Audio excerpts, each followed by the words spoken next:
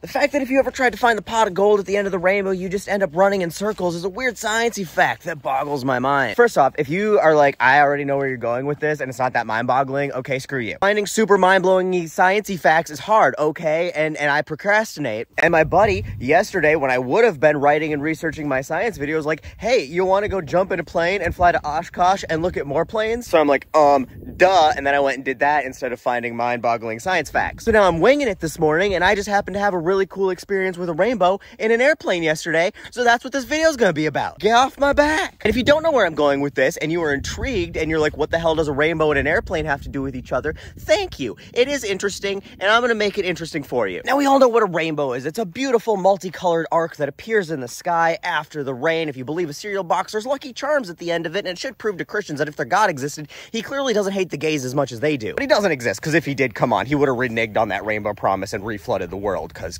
goddamn, we suck. I don't remember specifically what it was in the Old Testament that was the final straw that broke the camel's back and made God go, sketch, we're just starting this whole thing over again. But whatever it was, it couldn't be nearly as bad as his people worshiping their golden calf Groper Cleveland so much they made the fucker president, so...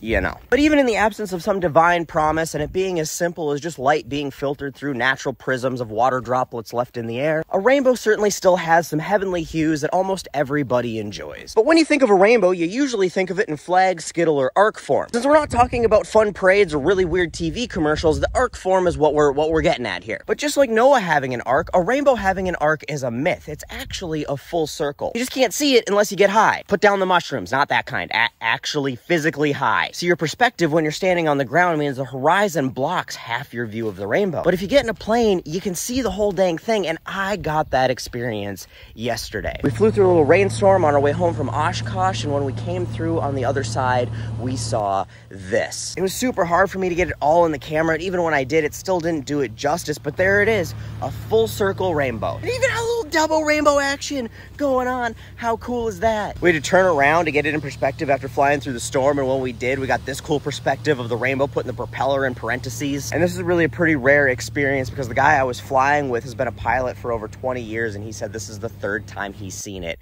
in all of that time. So I wanted to share that with you guys because it's not every day you get to fly through the rain in a plane and get to see that on the other side. And the fact that I just did a rant about the radical revelations of a rainbow's radius, all that is pretty mind-boggling.